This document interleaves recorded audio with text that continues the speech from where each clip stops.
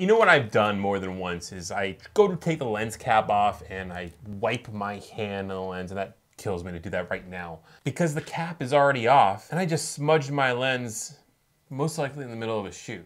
Lens cleaning can be a very daunting task for a lot of people, but I'll show you the right way to do it using this kit, and make sure you watch all these steps because if you skip one of them, you might end up scratching your lens, and you paid a good amount of money for that. You don't want to do that. So when you're cleaning a lens, the first thing you're going to do is clean your surface. You don't want any dust on the table because dust has a habit of finding its way on glass for whatever reason. So do yourself a favor and just wipe off the table.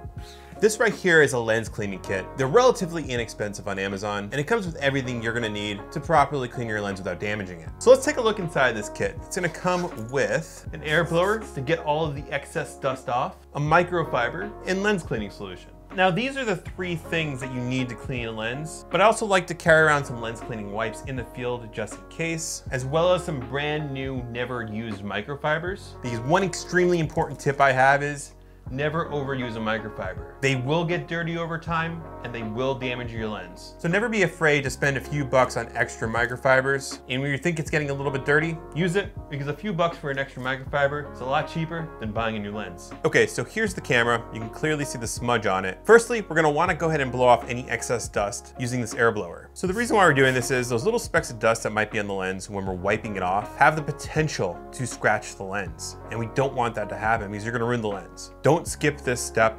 This step is extremely important. And there's a lot of times where you don't need to clean a lens and you just need to get some dust off. You want to touch the lens as little as possible. These guys cost a lot of money. It's very good glass, very high quality glass, and you don't want to touch it because you run the risk of scratching it. So after you blow off the dust, the next step is going to be wiping it off with a microfiber. This is lens cleaning solution. It came in the kit and is very handy for not damaging your lens with some sort of alternative cleaning solution. Like, I don't know if Windex would damage it, but this is specifically meant for lenses. An extremely important tip for this is do not spray it directly on the lens. You run the risk of damaging any sort of like protective element or coating on top of the lens, as well as potentially getting liquid inside the lens. You don't want that to happen. Instead, you're gonna take the microfiber and spray it directly on to the microfiber cloth. Once you have just a little bit of solution on that microfiber cloth, you're ready to clean the lens. You're gonna wanna clean this in a circular motion, starting from the center of the glass, and then work your way outward. So let's go ahead and wipe this gently.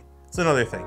Make sure you're doing this nice and gently. You don't want to scratch the lens just in case there might be something else on it. And after we're done wiping, I like to hit it with air one last time to just dry it off. And then we're gonna go ahead and give it an inspection. And that looks pretty good. The smudge that I caused in the beginning of this video is gone. There's no scratches, and it really wasn't that scary to clean this lens.